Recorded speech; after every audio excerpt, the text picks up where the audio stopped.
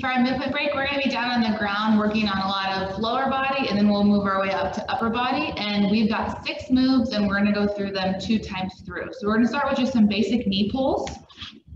So lie back flat, extend your left leg, pull in your right, relax your head and neck, and just lay and keep pulling.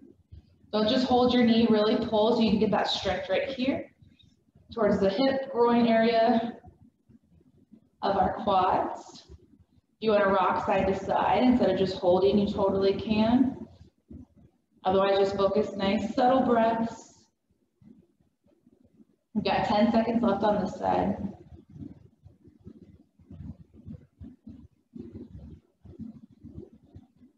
Three, 2, 1, switch. Left leg comes in. Make sure you're resting that right foot, leg on the ground, don't hover it. Might feel a little tighter in one leg over the other, that's okay. Just keep pulling. Nice calming breaths through the nose. You can exhale through the nose or through the mouth. Last 3, 2, 1. We're going back to our right leg now, but for our figure 4. So go ahead and pull that right leg in so the bottom of your foot is off to the left. The right knee is off to the right, and then bring that left knee up to that right ankle. You can hold here, you can sit yourself up and pull, or you can have one hand pulling and one hand pushing your knee. You completely decide, up to you. Again, either holding without, focusing on that left hamstring, or one behind the leg and one pushing that knee. We've got about 10 seconds left, and then we'll switch sides. 3, 2, 1, switch. Left ankle to right knee, same thing. 3 different options of how you want to hold.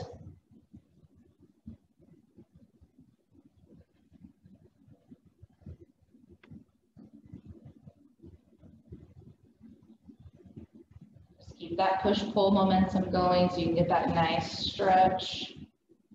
Stretching out that IT band, that really small ligament tendon running along our leg. Last 3, 2, 1. Bring both knees into the chest and lie over on your side. We're going to do a chest opener in our 90-90. So pull those knees up in tight to the chest.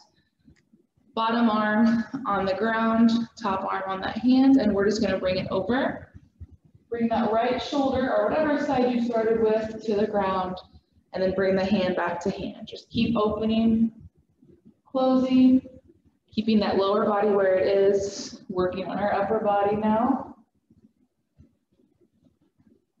Have your eyes follow your hands, those fingertips all the way out, and then bring them back. Last 3, 2, 1. Flip it over to the other side. Same thing, pull those knees up tight to the chest, relax your head and neck, open and close.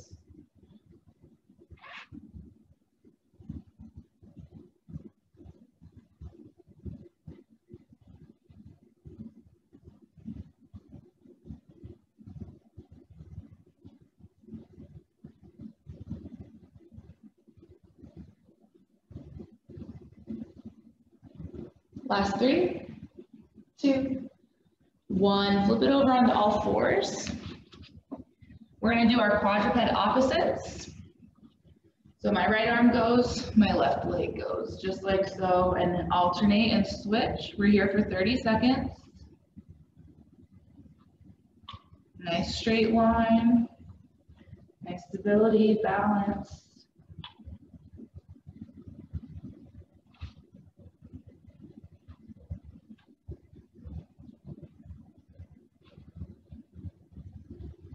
Last 3, 2, 1. Moving into thread the needle child's pose. So you can have toes and knees apart or feet and knees apart, either way. But sit back into that child's pose and then take the left through the right. Rest your head on the ground if you can get there, otherwise you're going to be holding. But reach with your left, reaching forward with your right, sitting back on those heels and just hold.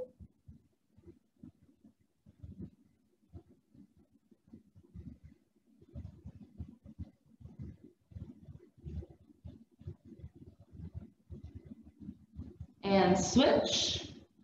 Right under the left now. Reach forward with that left, reach out to the left side with your right arm, sit back on those heels. Nice breaths, we're not holding our breath.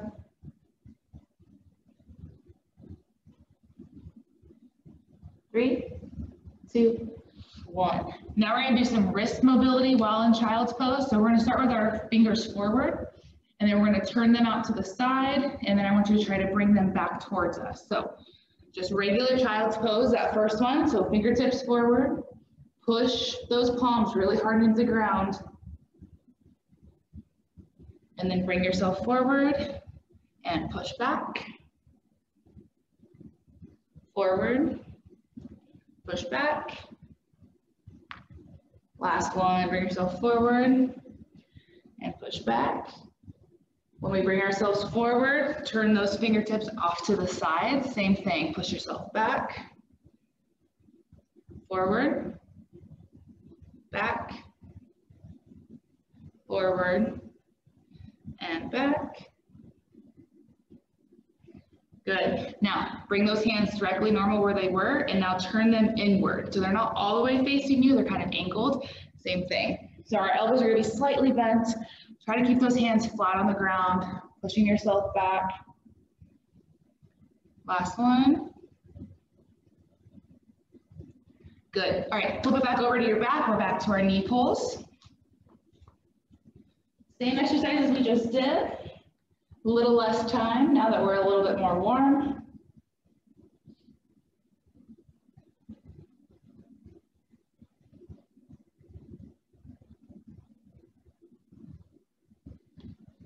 Last 3, 2, 1, switch. We'll do our figure 4 next, so we'll go back to our other leg. That push-pull mechanism with our knee and our ankles. And bring that other leg up. Options, I'm gonna switch up mine this time. Last time I did a push and a pull. This time I'm gonna just focus on pulling in my hamstring. Still pushing my ankle against that knee so I can push my knee out. Nice subtle breaths. Even if you're tight, might be in a little pain, don't hold your breath. And switch.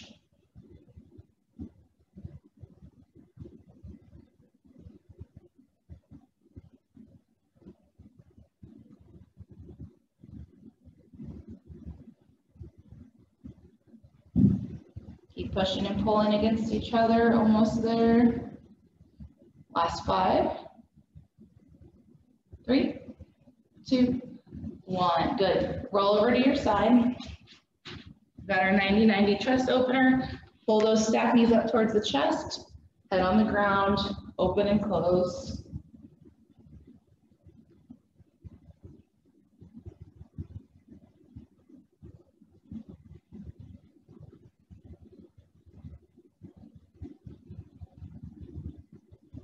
Last one. 3, 2, 1. Flip it over. And begin.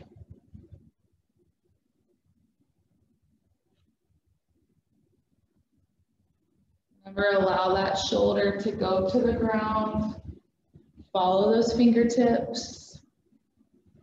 Last 4, 3, 2, 1. Good. Quadruped opposites.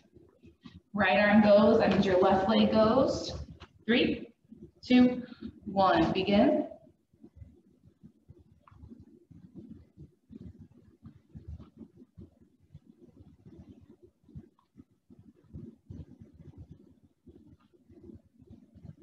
Squeeze that glute.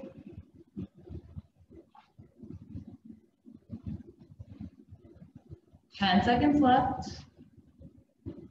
We've got our child's pose, thread the needle. 4, 3, 2, 1. Again, toes together, knees apart, or both apart. Back in that child's pose, left through the right. Relax your head on the ground. Reach and sit back on those heels.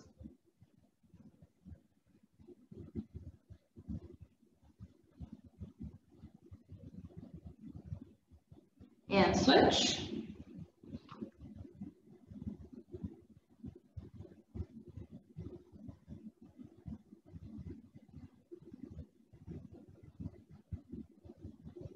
And bring it to regular. All right, starting with fingertips forward. Lean back, push the ground away.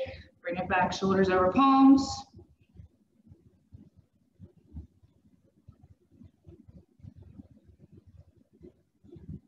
Good, turn the fingertips out to the sides and same thing. Our arms are still straight on this one. It's our last one, those elbows are gonna be bent. Here we go, one more. Good, turn them the other way now, angle them in towards you, and here we go, 3 of them. Bent elbows, keeping those palms down against the ground the entire time, push the ground away. Last one. 3, 2, 1. Awesome job, thanks for joining me.